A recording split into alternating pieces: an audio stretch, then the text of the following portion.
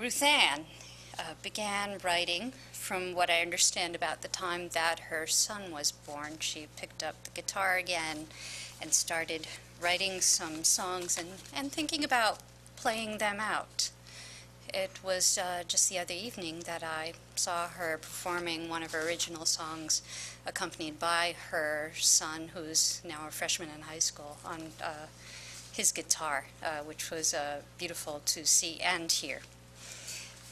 But Ruth Ann did not stop there. In 2007, she was thinking beyond her own getting back to music, and she wanted to do more for a community related to music and the arts. And she decided to get started with her organization known as Strike Accord.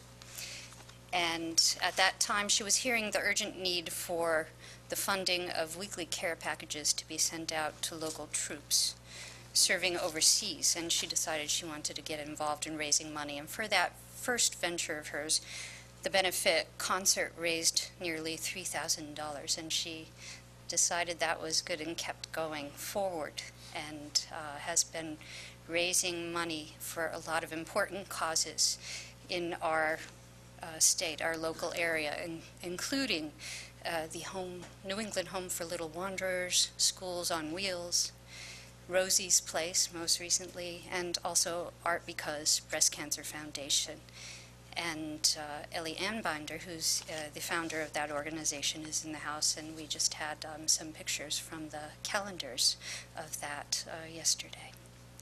To date, Strike Accord has earned more than $20,000 for these different concerts that Ruth Ann has hosted. And the concerts themselves are also important by Ruth Ann thinking and inviting the talents of our local area, who are singer-songwriters, who are spoken word artists and poets as well. And to get as many as possible lined up, performing, doing what they love to do, performing their art, and in inviting the community out to hear and raising money through donations for this. And her last event at Rosie's Place, there were 30 women on a 6-hour lineup, and I had the honor of being MC along with Ellen Schmidt for 6 hours, and it was totally fun, every minute of it, and such talent of all of the women. So that's the story of Ruth Ann Baylor and what she is doing out there in the community. And I have a quote for her. Ruth Ann Baylor is a starter. Not only does she write beautiful music and lyrics, at times poignant and others haunting, she touches the souls of many people outside our musical community through her Strike Accord concerts for charity. She is an activist, an organizer, and believer in finding the intersection of art, music, giving, and healing. And yet Ruth Ann has been known to say, "It's not about me," and it takes a community to make her concerts a success. That may be true, but she inspires that community, and she's an inspiration to me as well. And that's a mystery quote, but I know there are many who feel that way. So with that said, I'd like to invite you to join me in giving a big round of applause for Ruth Ann Baylor. The first song I'm going to sing, because it's National Poetry Month, a lot of the songs that I write are inspired and based on poetry and words of other people. And I'm going to start with a song called Infinite Blue. And back in November, my good friend Suzanne Fredette, who is here, who's a poet and an artist, amazing artist, she sent me this poem that she wrote while spending the day alone on the beach, and it was her birthday. And she sent me the poem, and the imagery was so powerful and moving that I know my songwriter friends are here today, Kim and John and Andrew, and I know that sometimes we feel like the songs just write themselves. And for this song, I really felt like when I saw Suzanne's words, the song wrote itself.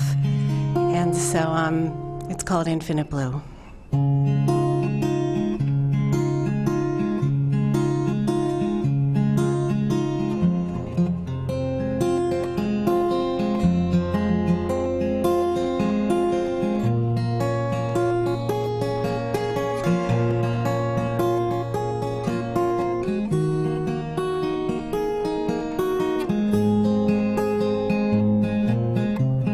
Silver clouds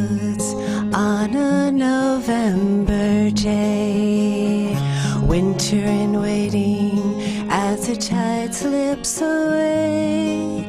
We're walking with my ocean, she listens to me. With her waves unfolding, arms opening to me. And I'm another year older, but closer to the child anew. Infinite blue.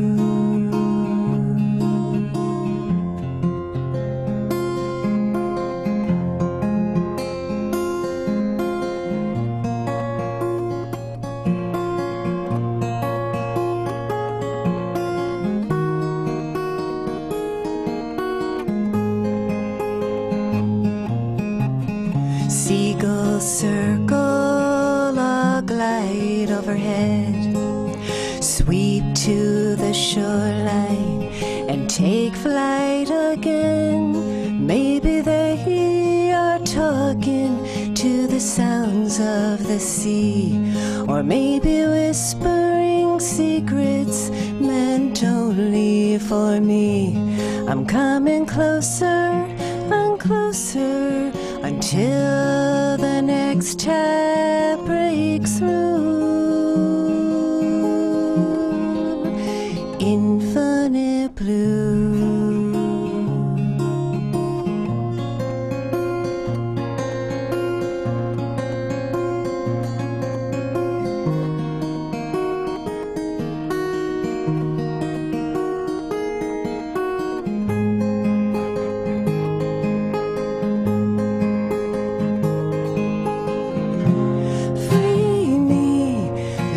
Breathe your horizon. Take from me every heartache I don't need. Hold me, let me live in the present. Stay in the moment and listen to your waves when I leave. Walking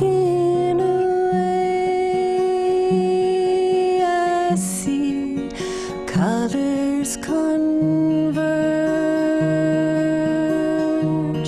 where your spirit calls me.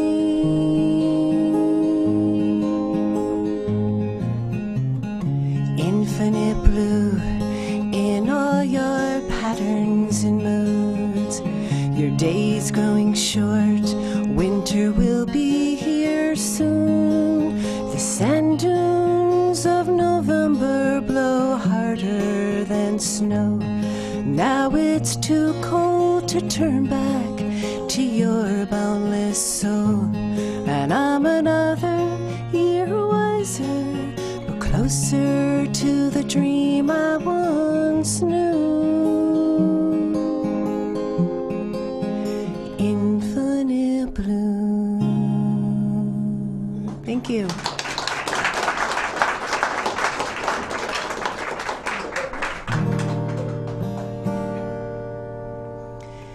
So from the ocean to the mountain, this is a tribute to where I grew up in upstate New York, and it is about a mountain where I used to go and bring my guitar and reflect and write music. The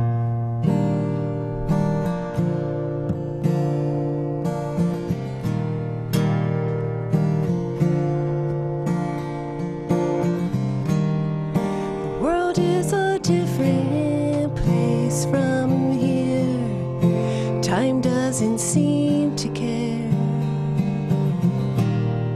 The sky is a different shade of blue. True light comes streaming through.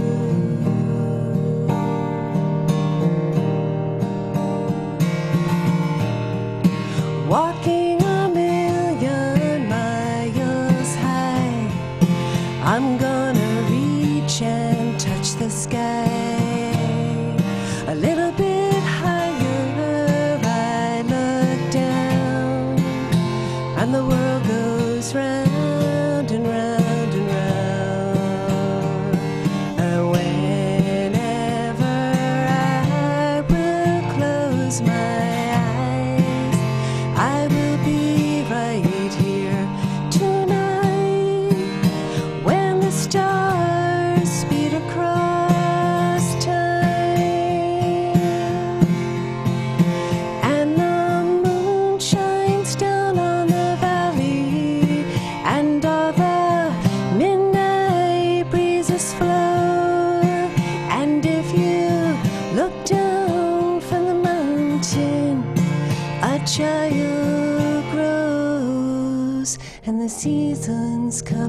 go. Seasons come and go.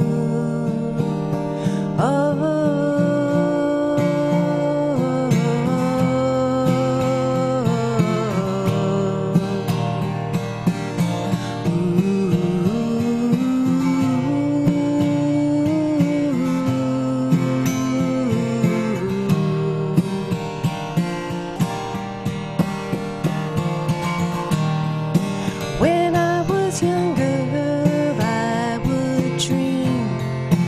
Wondered who I would someday be. I left for a brighter pot of gold, wondering how far ago. Busting the freeway, searching the towns, looking for answers I never found, until I return here to find the truth. And I saw my shadow trusting Jews. And whenever I will close my eyes, I will be right here tonight, when the stars speed across time.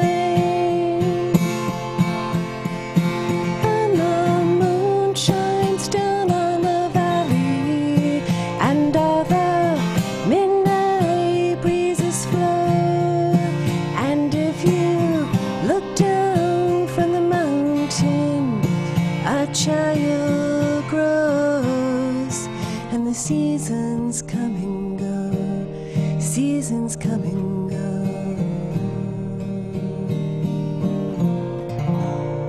Thank you.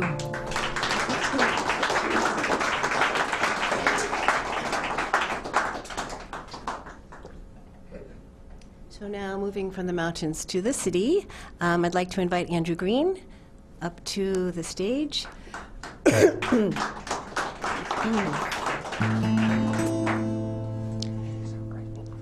This is another song based on a poem written by my friend Lawrence Johnson, who grew up in Harlem. And the song is about going back on a quiet Sunday morning and revisiting the city he had been away for so long. It's called Sunday Morning Harlem.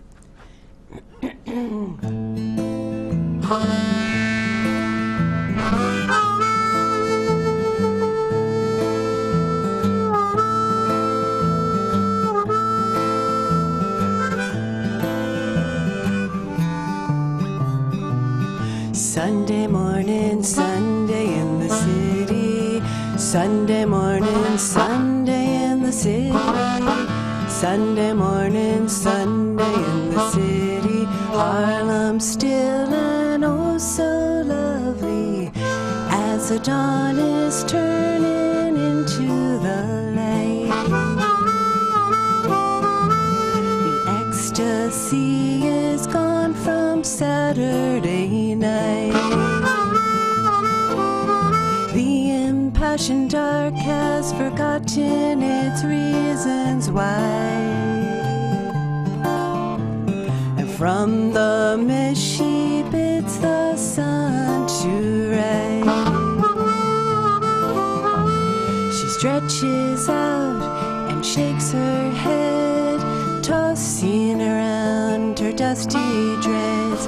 Just like a queen, she strikes a pose, a Harlem rose. Sunday morning, Sunday in the city. Sunday morning, Sunday in the city. Sunday morning, Sunday in the city. Harlem still and oh so lovely, noble in her warm but glorious smile. Moving through her faded Renaissance path,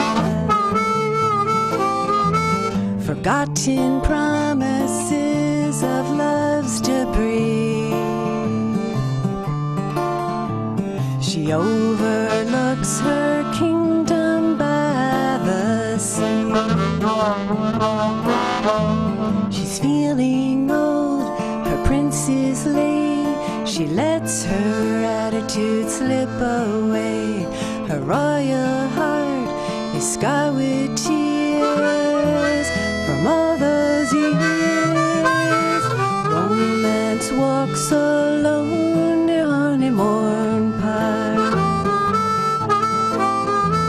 Forsaken spirits whisper inside the dark.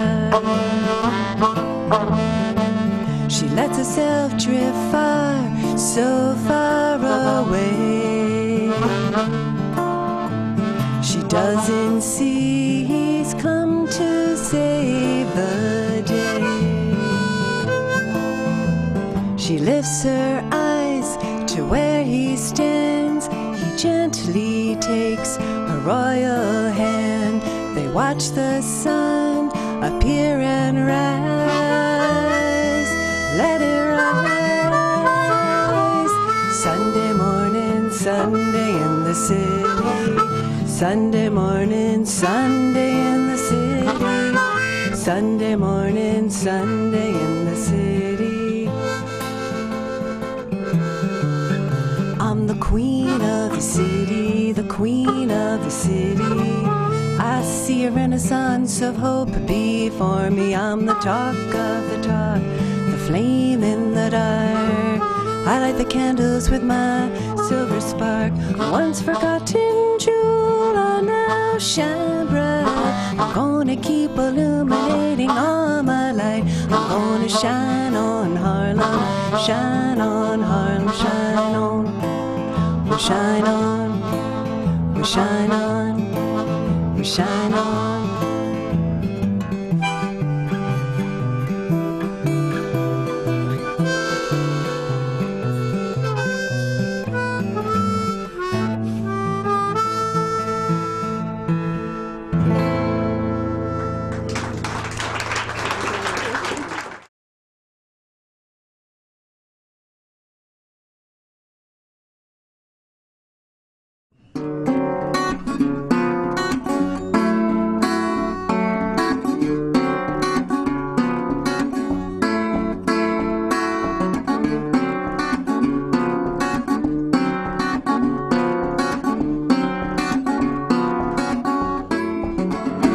I wanna go there, who I won't climb.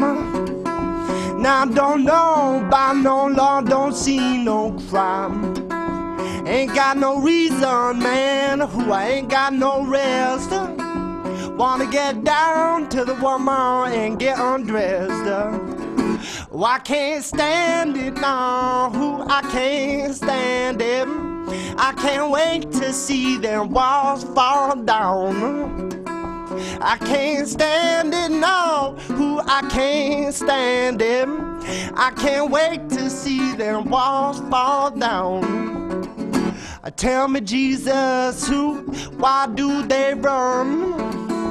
Is it by the way of the woman, who the weight of the gun? Got 15 minutes, now I just don't care.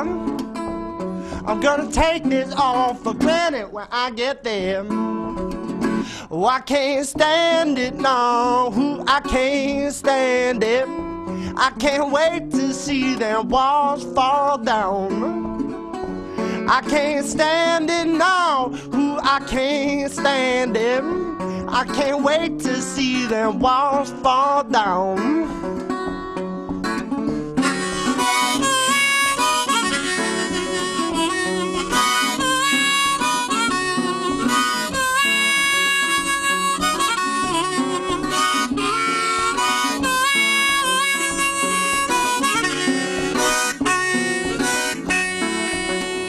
Don't wait tomorrow, who a Sunday rhyme. You know our good things will come in their own time. Put the ball peen hammer, man, right through your damn door. Now don't pretend to understand no more. Oh, I can't stand it now, who I can't stand it. I can't wait to see them walls fall down. I can't stand it now. Ooh, I can't stand it. I can't wait to see them, wait to see them, wait to see them, wait to see them, wait to see them walls fall down.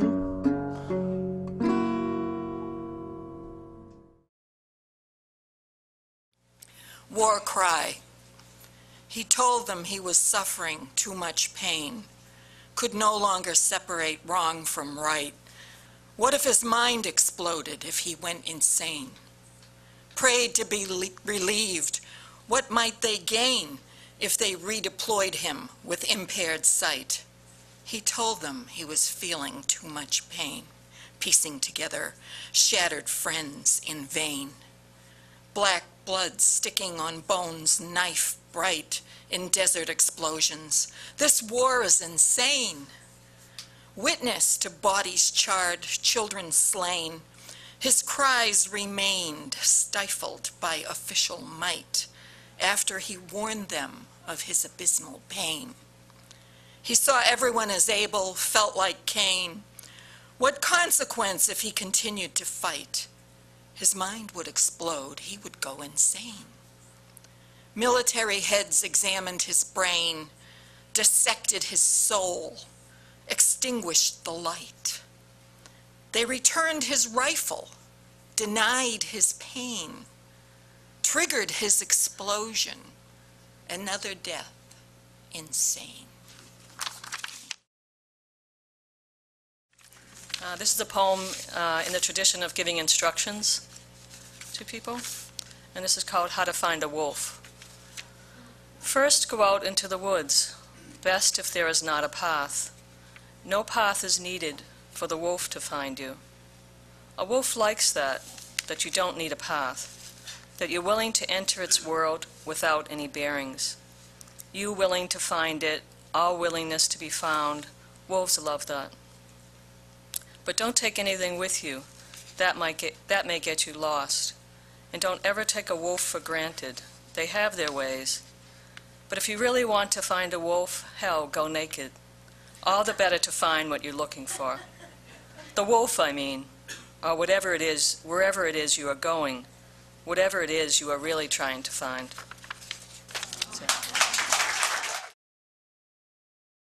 It's a lovely, lovely poem by Marjorie Swenson. We feel it, we know that it's come here at last. Mother Nature prods sleeping ones, come resting times past. So with half-opened eyes, they push up to where avid gardeners prepare to welcome them there. While we gaze with wonder as tiny green leaves explode like a mist to shower the trees. What magic is there God gives us to share? Year after year after year they are there. Our thanks we can show, is it just takes a prayer? Our thanks we can show, is it just takes a prayer? Thank you.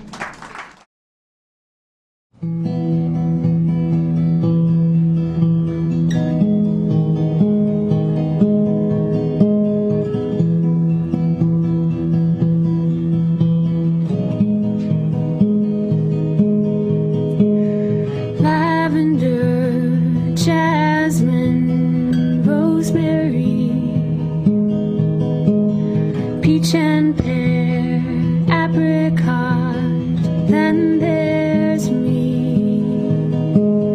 Tarragon, strawberry,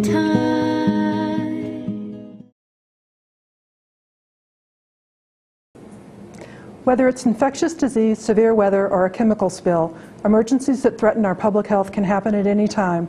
After the events of 9/11, the federal government established the Medical Reserve Corps to respond to emergencies. Today in the Commonwealth, 45 Corps units recruit and train both medical and non-medical volunteers. In addition, the Department of Public Health's MSAR program, or Massachusetts System for Advanced Registration, credentials and deploys healthcare professionals to respond in such emergencies. Now a new effort is underway to enhance emergency response by aligning the activities of both groups. Mass Response is designed to facilitate emergency medical response and promote local partnerships in planning and assistance. And you, health professionals and concerned citizens alike, can be part of this important effort. For more information on Mass Response and how to get involved, visit maresponse.org.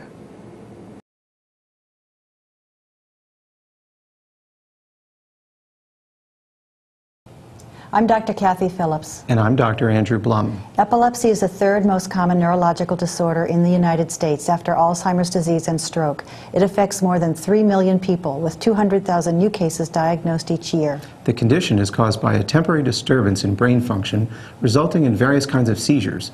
These seizures can produce involuntary movements, changes in awareness, altered behavior, or loss of consciousness. Epilepsy is a major chronic medical condition and can affect a person's quality of life similar to arthritis, heart disease, diabetes, or cancer. It can limit activity and cause pain, anxiety, or depression. It can also be life-threatening. Because epilepsy can also present non-medical challenges such as discrimination and social stigma, we urge you to learn more about this condition. To find out more about this disorder, including its symptoms, diagnosis, and treatment, visit epilepsyfoundation.org.